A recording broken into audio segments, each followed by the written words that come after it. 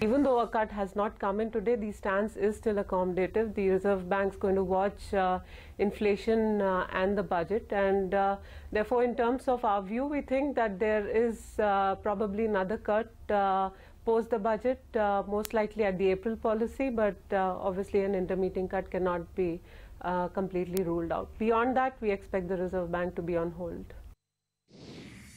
The repo action is in line with our expectations, no cut as such. There are a lot of things which we don't have clarity on. For example, what is RBI's forecast of oil prices, and then what is RBI's expectation how the oil bounty, if any, will be shared between the government and the RBI.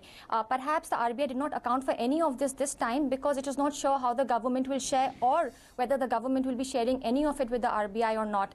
But I think from what you say, one thing is clear. I think the RBI in some sense is putting all the sort of responsibility in the hands of the government, telling the government to sort of run control expenditure, run a responsible fiscal stance, and only then will the RBI be able to sort of have a more accommodative stance. A bit of a disappointment, I thought. As regards the hawkish statements, I think we were expecting it on these lines because the inflation is, though the wholesale inflation has come down, the other inflation figures also, they're worried about the fiscal also. I think going forward, we'll have to see where the next event is going to be the budget, and in case the budget comes with a statement of excess spending, maybe that will be an indication to the Reserve Bank of India of taking a stand of hawkishness.